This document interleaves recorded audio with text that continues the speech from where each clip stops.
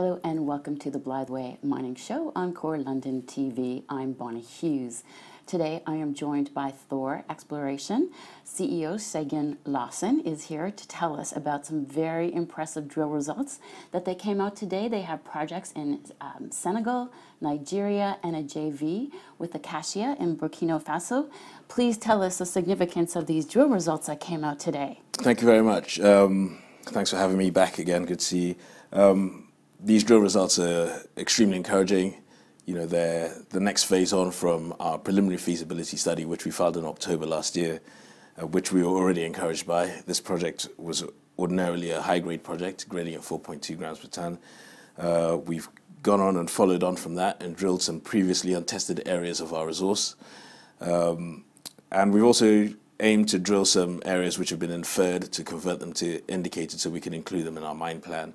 The results were extremely encouraging. We had a great intersection of 5.5 meters wide at 30 grams per ton, wow, which included a meter wide intersection, 117 grams per ton. We also had an 11-meter wide intersection, 9.7 grams per ton, which probably has the highest grade we've ever hit on this project, which was half a meter, 151 grams per ton. This is near surface? This is around about between 60 and 110 meters. So still within the pit, still within the open pit. And we've got some drill holes coming in the underground, proposed underground area over the next few weeks. And this is your project in Nigeria? This is our Segun project in Nigeria, our so-called flagship. Yes.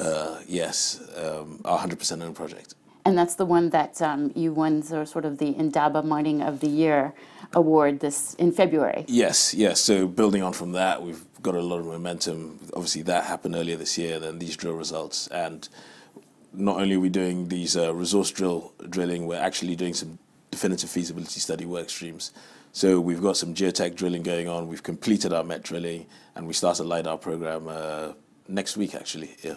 And you just completed a private placement of 4.2 million Canadian, which will help you to be fully funded for all of the plans that you have on your projects this year. Yes. So that $4.2 million is going to fund our definitive feasibility study work streams, including this ongoing drill program.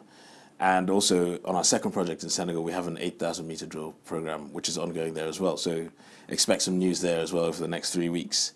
Yeah, so we have news flow coming from 2 projects. And yeah, we're fully funded in terms of our DFS. And so is this the initial drill results from your program, and how many more drill results do we have left to see? Yeah, so the drill program was designed to test 3 things. It had 3 main objectives. The first one was obviously to improve the grade in some high-grade areas, get better definition, improve the grade in the resource, and we think we're ticking that box quite nicely, as you can see. The second one was to convert from inferred to indicated, so use some more in our economic analysis. And the third objective was to test this resource at depth. We believe this is an open pit and underground proposed mine. And we're going to learn a lot about this open pit to underground transition, and that's what this drill program is doing. These results are from the first phase, so we've managed to drill the areas we haven't tested before, and we're very happy with what we have.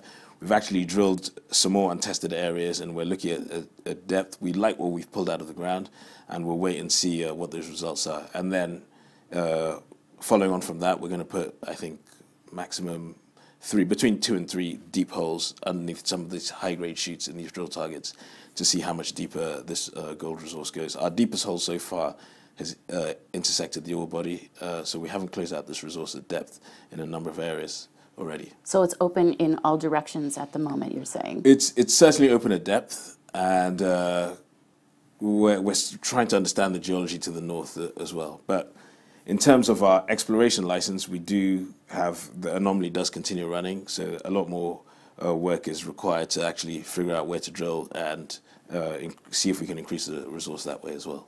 And so you still are working on Senegal at the same time? Yeah, in Senegal, obviously we had some great results there last year. We did a 2,000-meter drill program, and every drill hole there was mineralized. We have a discovery there. We haven't quantified it. The major milestone in Senegal is a maiden resource. We expect to do that in Q3 this year. We have an ongoing 8,000-meter drill program going on over there, and yeah, we will have some releases as we receive the results. So in May, in particular, we should have our first set of results out of Senegal. That's excellent. I mean, both projects running at the same time, nice diversification, lots of news flow for investors going forward, and that's fantastic. Making a DFS, because when you have a DFS, usually you attract a higher level of investor at that point. We certainly hope so. At DFS, we're going to be raising an order of magnitude larger than we've ever raised before. The capex requirement for this project is about $72 million. We're going to be raising debt and equity to build this project. So, yes, as you say, it's we're hoping to attract that sort of step up in investor. And so are you in discussions right now with debt providers? No, we're not yet. We've obviously done a market sounding and we're getting the news out, but to be fair, it's full steam ahead on the DFS. We have our hands really full. And yeah, we're running the various DFS programs and the Senegal drilling program as well. That's excellent. And is there anything happening with your project with Acacia?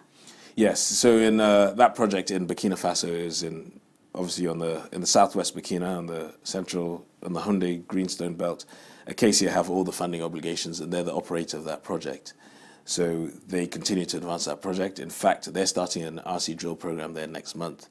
So technically, we do have drilling on all three of our projects going on next month. Yeah, so as we receive that news, we will release that as well to the market. On that project, we're 49%. We have a 49% interest in the JV, and Acacia earning in up to 80%. So at PFS, we'll be left with a residual 20%. And that's fine. That's great. Yes, I mean, if they find something big and good enough for them, 20% would be really good for us, yeah. That's excellent. Well, thank you very much for joining us. We look forward to all of these exciting drill results, because, I mean, those grades are quite good. Haven't seen that kind of grades in a while. And thank you, everyone, for joining us on the Blytheweigh Mining Show. Look forward to seeing you again. Have a very profitable day.